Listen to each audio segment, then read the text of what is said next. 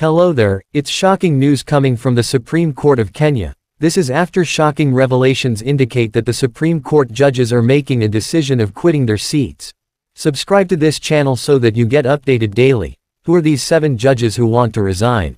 The 7 judges include Chief Justice Martha Koome, who is the President of the Court, Lady Justice Philomena Mwilu, who is the Deputy Chief Justice and the Deputy of the Supreme Court, Justice Muhammad Ibrahim Katter, Justice Smokin Wanjala, Lady Justice Susanna Joki and Justice Isaac Lenaola. Just a few days ago, President William Ruto appointed 50 politicians in the Chief Administrative Secretary's position. This is after the nominees went through vigorous interviews conducted by the Public Service Commission.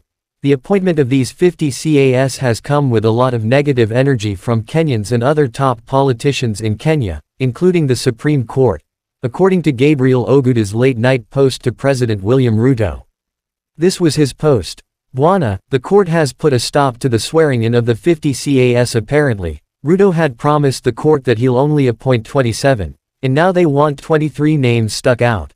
Apparently the court wanted freedom to appointment the CAS and only wanted 23 names to be submitted, but Ruto submitted 27 names.